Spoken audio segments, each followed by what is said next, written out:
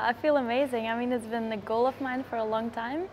I wanted to crack top 8 this season and just made it.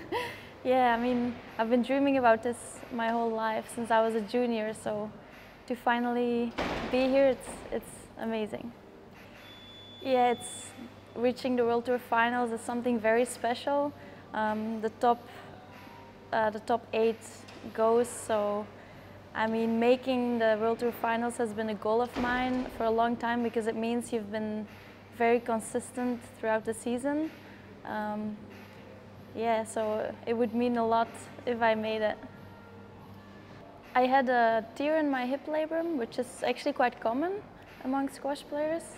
I had stem cell therapy done, which I don't know anyone who's any other squash players who have done that, but a lot of them got surgeries or just to rehab. But I know a lot of them still struggle with it and still have to manage it, whereas I'm just totally pain-free now, so I'm very lucky.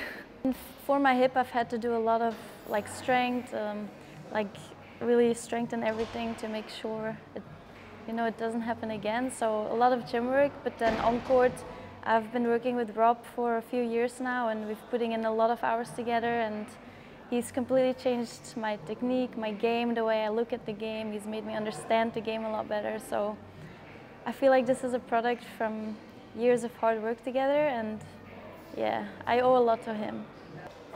I mean, I just want to be the best I can be, and I want to reach, I mean, top 8 was a goal, and then top 4, and see how far I can go. I love it so much since I was a young girl, and sometimes I have to take a step back and see how far I've come, and that kind of motivates me to just keep going.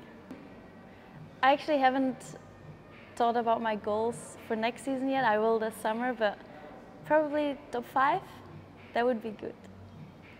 Just consistent hard work always pays off, I think. Yeah.